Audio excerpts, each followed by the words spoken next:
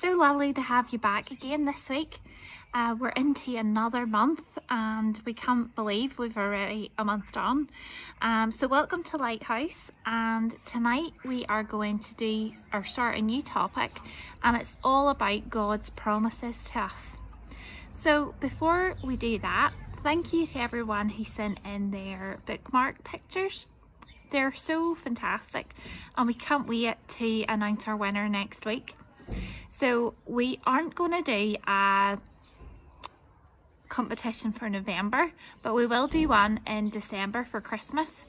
So please do continue with your work packs in November, and there'll be something really exciting for December time.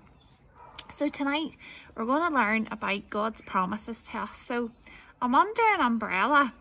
Now the weather hasn't been very good this week. So I've brought my brolly out with me just in case it rains, and I think it is starting to rain now, so maybe that's a bit of a clue as to what our story is going to be about tonight.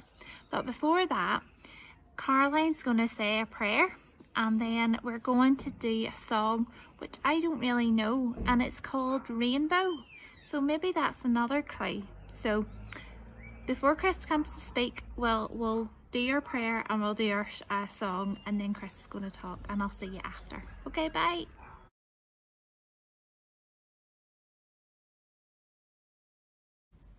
Let's pray.